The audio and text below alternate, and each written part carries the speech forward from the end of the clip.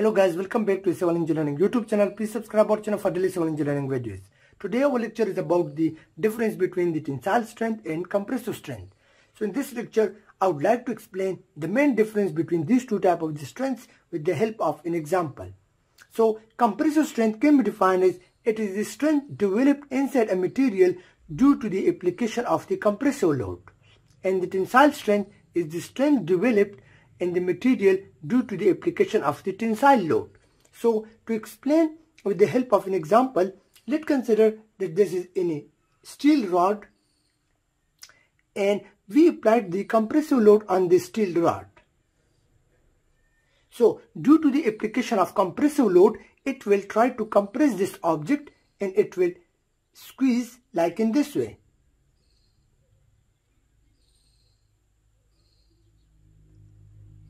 So, due to the application of compressive load, this object will compress. That's why we call that there is a compressive load acting on this material.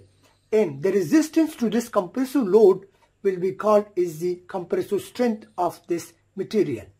So, let's consider this is load P acting on this material and there is some internal resistance created in order to resist this compressive load. So, this internal resistance dividing by the cross-sectional area of the object will be known as the compressive strength of this material.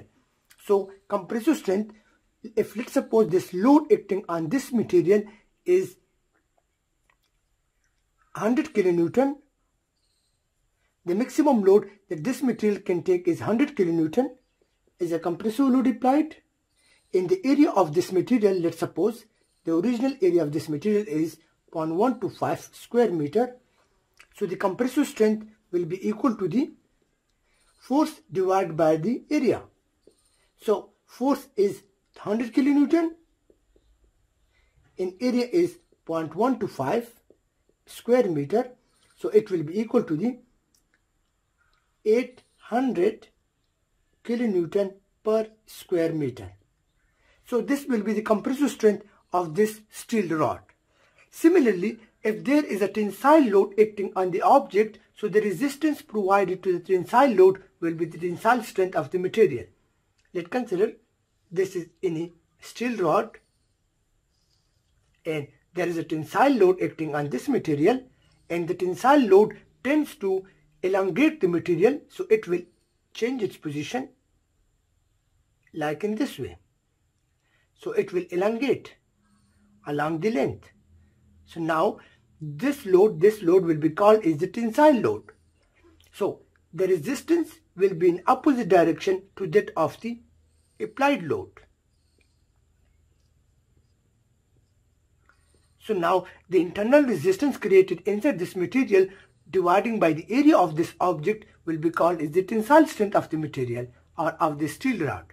So the tensile strength will be equal to the tensile load acting on this material dividing by the area of the material. So the tensile load means, let's suppose this load acting on this material, that the maximum load that this material can take is 1000 kilonewton. Let's suppose this is an example, 1000 kilonewton, and the area of this original material is, let's suppose, is 0.10 square meter. So the tensile strength will be equal to the 1000 divided by 0.10. So the tensile strength comes out to be 10,000 kilonewton per square meter. So this is the tensile strength of the material. And up to this strength, the material can take the load, and after this load, the material will break into two portions. Similarly, this is the maximum load that a material can take. Otherwise, if the load is increased from 100 kilonewton, the material will break into two portions or may it break in the shear way. So this is the maximum load that a material can take. That's why we call is the strength, because strength is the maximum capability of a material that can take. Hope you guys understand the main difference between these two types of the strength, and don't forget to subscribe our channel for daily civil engineering videos. Thank you for watching our video.